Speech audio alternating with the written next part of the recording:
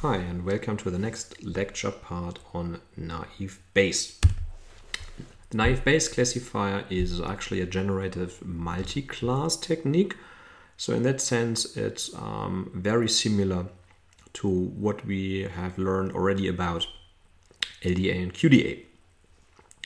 And again, as in LDA and QDA, we use Bayes' theorem to get a more convenient computational form for this posterior probabilities that X belongs to class K by turning this probability or its mathematical form around through Bayes' formula, Bayes' theorem, and then getting our hands on this representation here.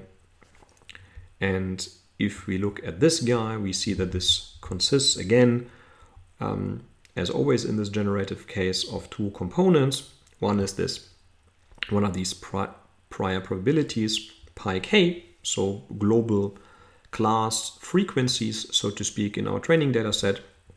And the other component is this class conditional density here, given that we are in class K. And for this guy, this was kind of the main thing about this generative technique. We have to make some kind of distributional assumption. And for LDA and QDA, we assumed that this here is a multivariate Gaussian. For naive Bayes, we make an even stricter simplifying assumption that this class conditional density is actually conditionally independent, or that the features in this class conditional density are actually independent given the class. And this means that this multivariate density actually factorizes into P univariate one-dimensional densities, conditional densities given the class. So this multivariate density, given that we are in class K, is the conditional density of feature 1 times the conditional density of feature 2 times the conditional density of feature 3 and so on until feature P. And this means if we have to estimate this guy, we don't have to estimate a multivariate density completely in one go, which is pretty difficult in high-dimensional spaces. We only have to estimate these P simple univariate densities. And we know perfectly well how we can do this. So let's go through the cases of numerical and categorical features for naive Bayes. So for univariate features, we can actually, again, make the assumption that these are all normally distributed. So this means that we have to estimate this guy here as a 1D Gaussian, which means this is parameterized with a mean value and a variance value. So we have to estimate the empirical mean for this guy and the empirical variance for this guy here. So for example, we can do this for the first class. We look at all of the data points, the data table of that class. We restrict ourselves now to the feature values of the first feature. We estimate the mean, we estimate the variance through the usual formulas, and we have estimated now our first univariate Gaussian. We do the same for the values of the second feature, x2. And now we've estimated both 1D components. We can multiply them together and get our multivariate distribution for class 1. And you can also see from this construction that because we are multiplying up 1D Gaussians, the resulting multivariate Gaussian, or the resulting multivariate distribution is also going to be Gaussian. It will also have diagonal covariance structure, but on this diagonal, these variances here, which refer to the variance, the class conditional variances of the features, they're not necessarily going to be the same. And the same stuff happens here for all of the other classes. And there is now no specific reason why this next covariance structure, specifically the variances on the main diagonal, are going to be the same. So what we are estimating is class conditional multivariate Gaussians, all of a diagonal structure, but not necessarily all the same between the classes. Which means we're actually estimating here a QDA model. We're estimating a quadratic discriminant model with the specific assumption that all sigma k's have diagonal structure. And this means that we also know that the decision boundaries for naive Bayes between two classes are always going to be of quadratic structure. Maybe one extra side comment that I should have made before. So as for LDA and QDA, naive Bayes doesn't really care whether we have 2 or 3 or 7 classes. So all of the formula and the principle works completely in the same manner, although my examples here will be 2D with binary classes. How would this work for categorical features?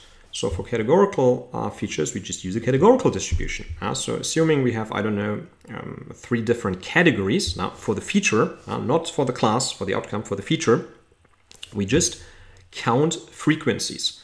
We count frequency that, given that we are in the kth class, we count the frequency that our jth feature is of value m. And we count up all of these frequencies, we put them into the regular formula of a categorical distribution, and this is now our density for our feature xj. And then the same thing happens again through multiplication. Because of this super simple conditional independent structure, we could also potentially multiply these 1D univariate densities between features of different types. We can multiply a 1D Gaussian with a 1D categorical. We could even make, if we wanted to, different distributional assumptions per feature. There's one extra technical problem that we usually have to consider in naive Bayes, and this is especially in higher dimensional spaces, and especially if we don't have too many observations, if a given class and feature value never actually occur together in our training data, then this frequency-based probability estimate will be exactly 0. So one of these guys here could be exactly 0. One of these guys here.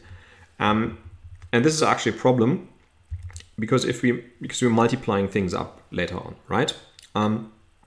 And this would wipe out all informations in all of the other probabilities when this multiplication is being performed.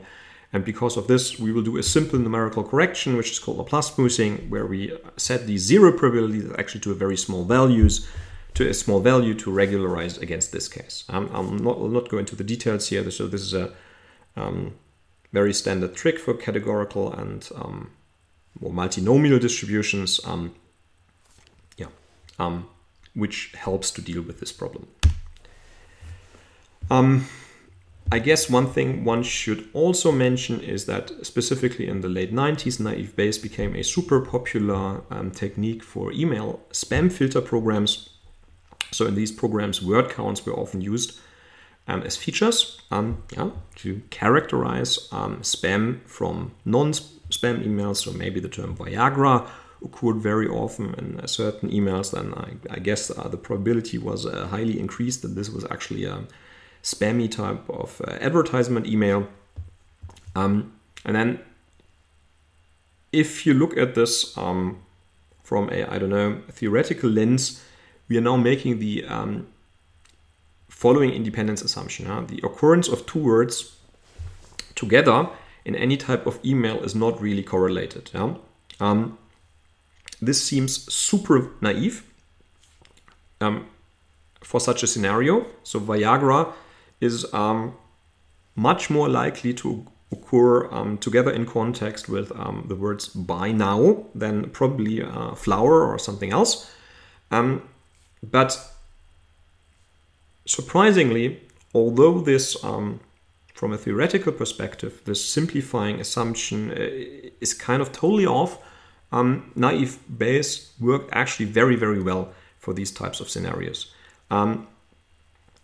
Also probably because of this strong regularizing effect of us having not to estimate too many parameters. So many of these systems actually had quite good performance, although theoretically they were quite off.